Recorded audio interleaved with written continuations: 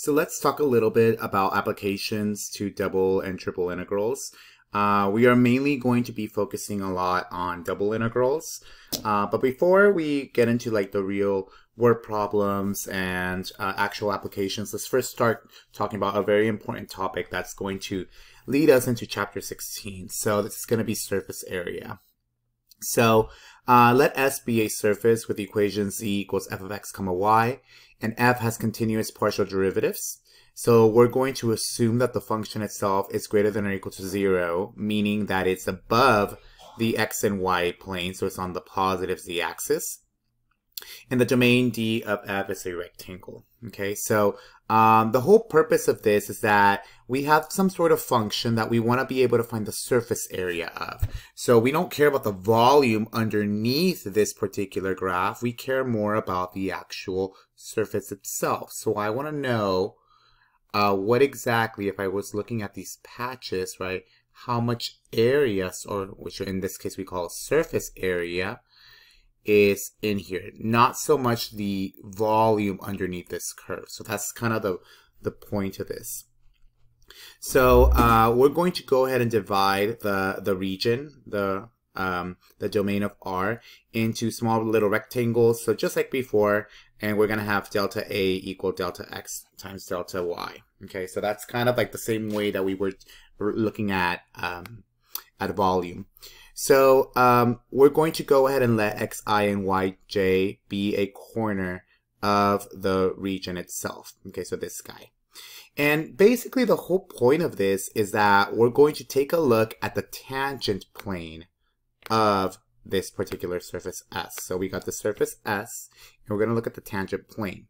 So what we're going to be doing is that we're going to be approximating the surface area of this guy by using a tangent plane. So for example, let's say I take here this point, and what we're going to do is we're going to find a plane that's tangent to this particular point.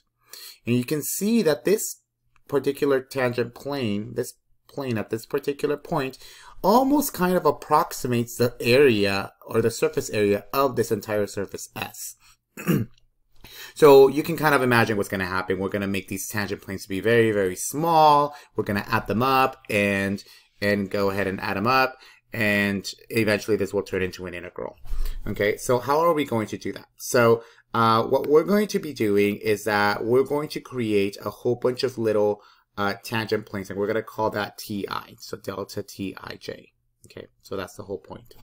So we're gonna have this type of plane, and we're gonna because this plane is not gonna be exactly a rectangle, because it can be a little bit different. The sides itself can be pointing in different directions, right? Because of the partial derivatives, it makes sense for us to treat this as a parallelogram.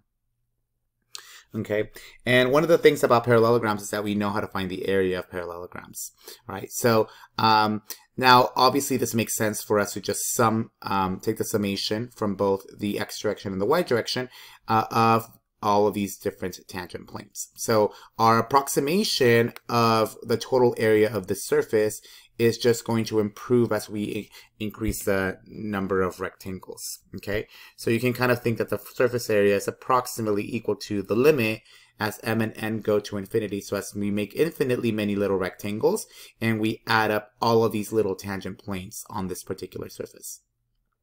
So that will be kind of like our surface area. All right, now the big thing is like, how the heck do we find the area of this particular parallelogram? Well, what we're going to do is we're going to consider the following things. So we know that back in chapter 12, we found the area of a parallelogram. The area of a parallelogram was just the magnitude of the cross product of two vectors, u and v. So this is kind of the area of the parallelogram. This is back when we were in the beginning chapters. So again, we're going to have two different vectors, right? So let's say vector A is pointing towards in the I direction, and vector B is pointing kind of towards the y direction. Okay, obviously these guys are going to be associated with some sort of slopes, okay, because they're not going to be exactly going in that direction. So here we're going to let A and B be vectors that start at point Pij. So remember, this is at the corner. So here's our point, right? And we are going to have two different vectors, A and B. And what we're going to do is, because we know that our area is going to be the magnitude of A and B, it will make sense for us to figure out what exactly A and B are. Okay, so recall that the tangent lines are just the partial derivatives through the point Pij in the direction of A and B. So basically, in this direction, we're just moving. So we want to know, okay, what's exactly happening in the I direction and also in the B direction. And notice that that's just the partial derivatives. So the I component is going to be in the direction of delta x, right? We know that this guy is delta x, right? And we want to know how far this is going. Well, if whenever we do a tangent approximation, that's just a partial derivative. So that's why we have the partial derivative f sub x, okay, times delta x. All right. Same thing with this guy. We have in the direction of this guy is going to be delta y in the j direction because it's going in the direction of y, and then whatever our partial derivative is times delta y. All right, so this is going to be kind of like the our two vectors, or vector equations. So you can actually write it in component form, but that makes sense. Delta x, you have 0 in the y component because we're not going anywhere, and then our partial derivative with respect, and then times delta x, and then this guy is going to be 0 in the y direction, in the x direction, delta y, and then f sub y delta y. Okay, so that's how we get these guys.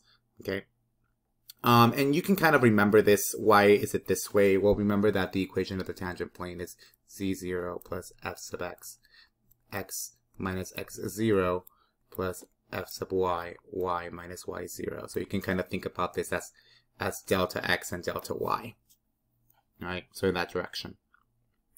All right, so all we really got to do is take the cross product. So here is basically what you end up getting when you cross these two vectors. Okay, you'll notice that you have a delta x, delta y on each of the components. So we're going to factor that out. And remember, delta x and delta y is just delta a. All right, so what we end up getting is taking this vector, taking the magnitude of it, and what you end up finding is something that's really surprising. It's just going to be the square root of the partial derivative of x squared plus the partial derivative of y squared, there should be a parenthesis here, plus 1 dA, delta a. Taking the summation of that, we yield this particular formula. Okay, so not a bad derivation, but it is a little lengthy, but this is basically what you really want to be able to know. Okay, this guy. Okay, so one thing to really take into consideration is that the surface can be oriented in various different planes. So in this case, we decided that our surface was going to be towards the z-plane, right? So z is equal to a function of x and y. So this was the formula for z is equal to a function of x and y. But also take into consideration that it can be in various different in different orientations. So for example, if you had a surface going in this direction, so now instead is what's going in the y direction, so maybe you had something that looked like this in this direction, and this y was a function of x and z, then in that case my formula would be a little bit different. So my area, my surface area, would be the double integral over the region D, the square root. So we're going to take the partial derivative with respect to x and then square that. We're going to add it to the partial derivative with respect to z now, and then plus 1. So everything is kind of the same. The only thing now, if you take a look at, is that our partial derivatives are going to be a little different. So instead of having a y component, because now it's a function of y is the one we're looking at, in this case, we're going to look at z. All right, and vice versa. Same thing if you had another one going in the x direction, then you'll have y and an x. I'm sorry, y and z. So let's go ahead and do an example. All right, so these problems can get really messy because you can tell that there's with a square root, this can be kind of horrific. So you have to be very, very good with your integrating.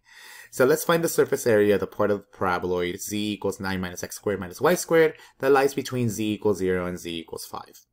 So let's go ahead and take my graph.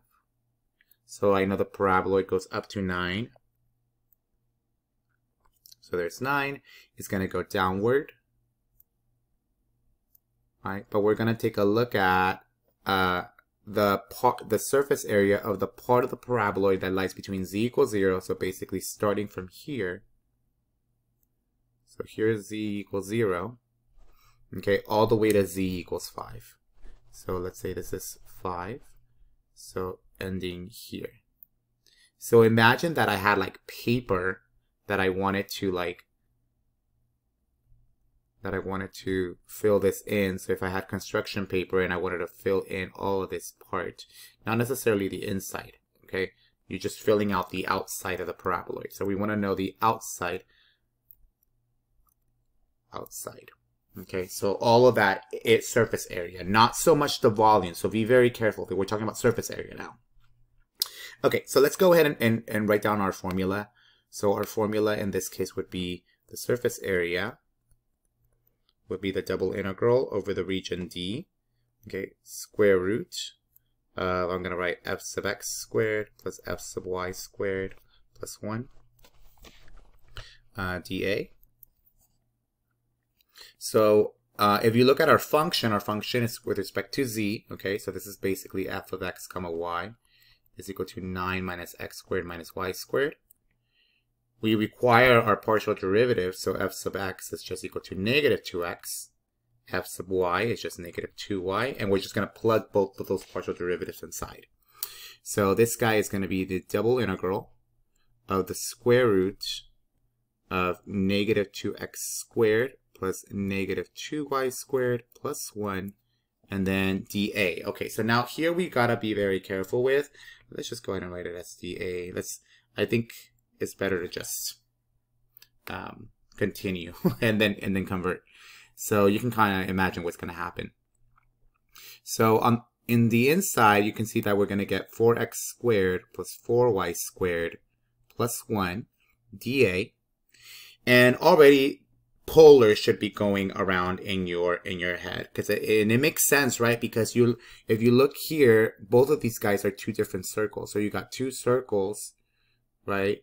Between two circles, and you want to find that surface. So we're going to go ahead and convert to polar.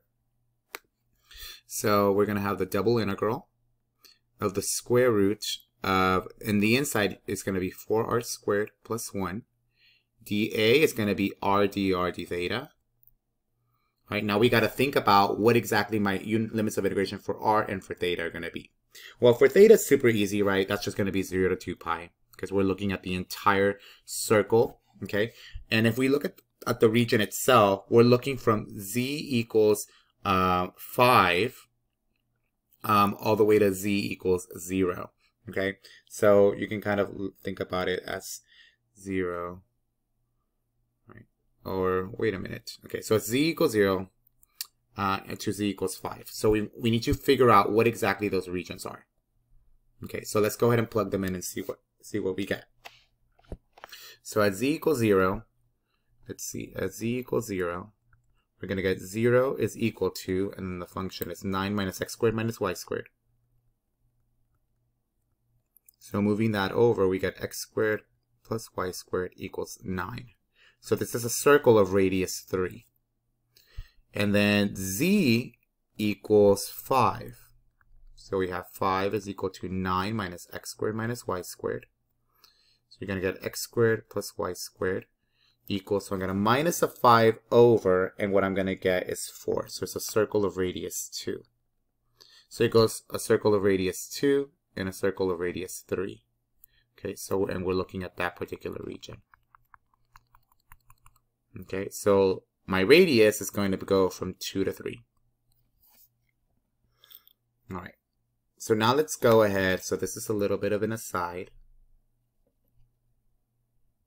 And now let's go ahead and use u substitution. Okay, to solve for this guy. So I'm going to let u equal 4r squared plus 1. So du is going to be 8r dr divided by 8. So we get r dr. So that's going to be my u sub. So I'm going to have the integral from 0 to 2 pi.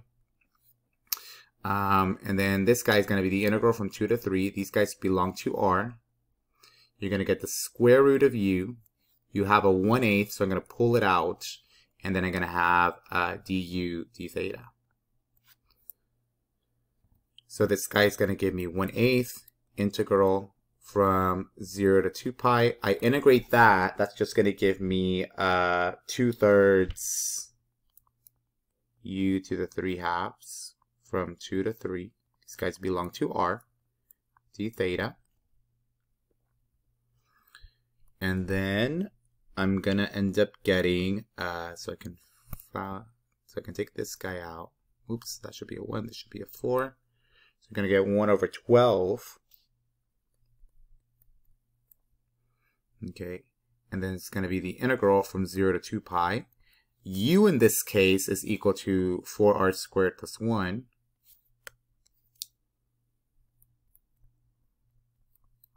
To the 3/2 from 2 to 3, d theta.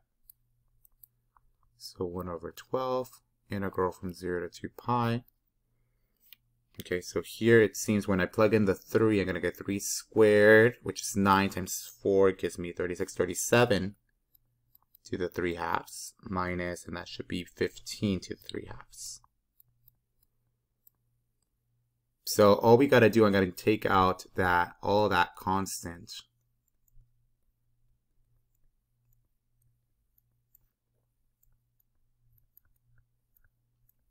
And that's just going to give me 2 pi. So 1/12, 37 3/2 minus 15 3/2.